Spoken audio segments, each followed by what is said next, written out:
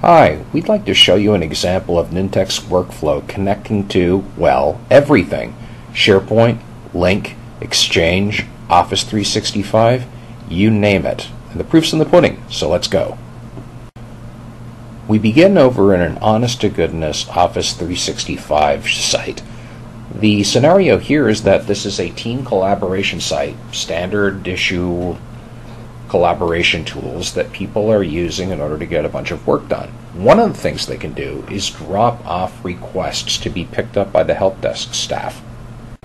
And by contrast, here is an on-premise SharePoint site with a number of extensions added to it, including Nintex Workflow. The help desk technicians work on cases here, and they have more tools available to them. They'll harvest information from the SharePoint Online sites and then work on them here. Let's take a look at the workflow that harvests those Office 365 requests and puts them into the help desk site. We're doing a query against Office 365, and this is actually brokered through a service called Nintex Live. More on that in a minute. But what we have to do is provide connection details.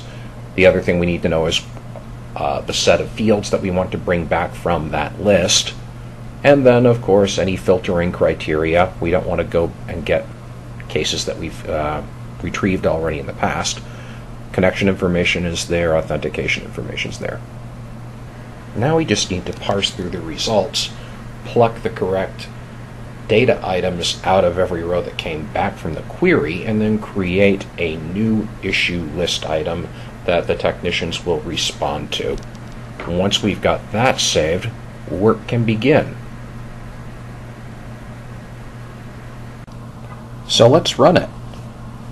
I'm going to go ahead to Site Workflows. This has been set up as a site workflow. We run it on a schedule, but here I'll kick it off manually. So we click here, we see a picture of the workflow, we know it's the right one, we click Start. Again, in production, this would happen once every 15 minutes or so. But for now, this is being just-in-time compiled and then executed by SharePoint. And as soon as it finishes processing the very first time, there we go. And now, we can go ahead and monitor this as it progresses. We go over to Site Workflow History, and there's our running workflow. And as we can see right now, we are waiting for Office 365 to query that list and bring us back some results. So what's happening right now? Well, first off, there are a wide variety of web services that live out in the cloud. Some are simple, some involve the need to retry over and over again, some involve receiving tokens and then checking back later for results, and some even involve callbacks. They might all involve unusual authentication schemes because the cloud world is a bit different. Nintex Live is a service that runs in Windows Azure, and it's there to act as a cloud-hosted co-pilot for Nintex Workflow 2010. When Nintex Workflows that want something from the cloud run, when the workflow gets to that particular point, a timer job is created in SharePoint that sends a message to Nintex Live asking it to get some work done on the workflow's behalf.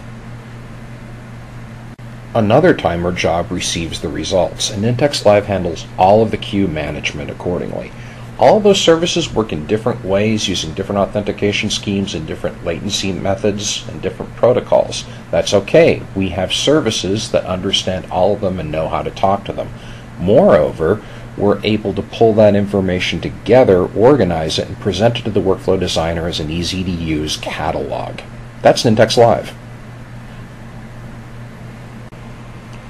So let's refresh this and see where we stand now. I'll hit F5 and take a look at the status, and hopefully we'll see, not quite yet, maybe one more time, and we'll see whether or not we've received the results and are ready to process them. There we go. Okay, now we're going through the results that are coming back. Let's take a look at this as it evolves. Good. We're parsing it and grabbing different data from it. Yep, we are done. Let's go ahead and check to see whether or not we have any new help desk cases. Sure enough, there are two of them. The two that we found in the SharePoint Online site. Perfect. Now all we need to do is get help desk technicians to work on them. And we have a workflow to handle that. So what we're going to do, well, let's show you one that's already completed. Now, one of the things that's been handled is a subject matter has been assigned by a dispatcher, and in this particular case it's copy editing, and an expert on copy editing is this gentleman, Alberto Sutton. So what we're going to need to do, and in fact if you look at the expertise areas here, you see who knows what. So we have to assign a subject matter to this new case. In this particular case, when we look at the title, it becomes pretty obvious that this has something to do with graphics. So let's assign this to graphics and save it. This will trigger the workflow to begin when it sees that a change has happened. And now, well, let's see what happens next. So we can see from looking at the list that the workflow has started, and one of the first things it's going to do is to figure out who could take this case. It's a graphics issue, and I am indeed one of the subject matter experts for graphics, and I'm the least busy. So it's asking me if I can take this case. I'm going to say, yes, I accept this request to be assigned this case. The whole thing is happening over Lync in an automated bot-driven conversation. All I need to do is supply that I'm willing to do this and provide a little bit of supplementary information and comments, so I'm looking forward to it. And with that, I have accepted the task. So the task is mine, and we have a client, and the last thing to do is to connect me to the client. And I'm receiving a meeting request in Outlook accordingly. The workflow has set up an Exchange server appointment for us by checking our schedules and finding an empty spot that meets both of our scheduled needs. So I'll go ahead and accept this. The meeting gets placed on my calendar and the client's calendar. And if I refresh this one more time, I'll see that the task is indeed assigned to me. So how does the workflow do this? Well, the workflow is made up out of a series of stages. We'll go ahead and find available subject matter experts, find the one who's the least busy, check and see with them if it's okay, schedule appointments, or handle it if we can't find anyone available. The first thing the workflow does is choose a subject matter expert. Actually, the very first thing it does is bring back a set of subject matter experts who could work on the case. The second stage is to select one of them. And we're going to do it based on who's the least busy.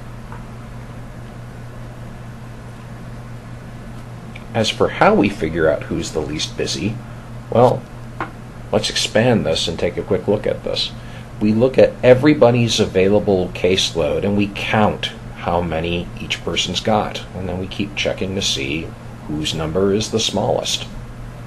From there, we pick the one who's the least busy and move on.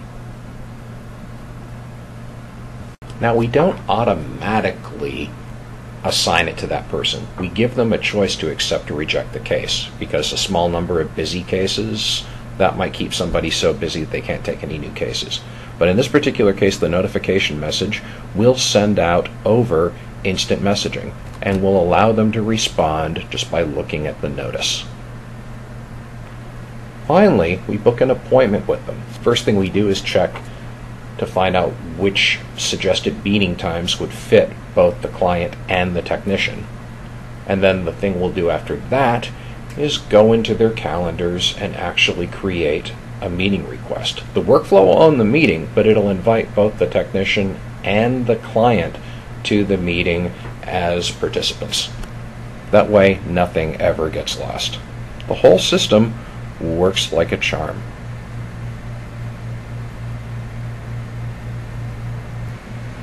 Well, that, as they say, is that. You've just seen an example of everything working together seamlessly and having an Nintex Workflow connect everything in the Office stack together very coherently and very productively.